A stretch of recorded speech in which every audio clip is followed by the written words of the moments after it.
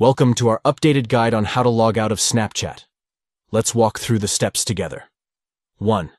Open the Snapchat app on your Android device to begin the process of logging out. 2. Tap your avatar or profile picture located at the top left of the screen to access your profile settings. 3.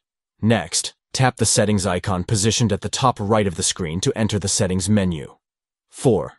Scroll down within the settings menu and locate the option to log out.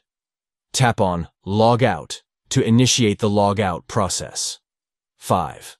To confirm the log out action, you will be prompted to verify your email.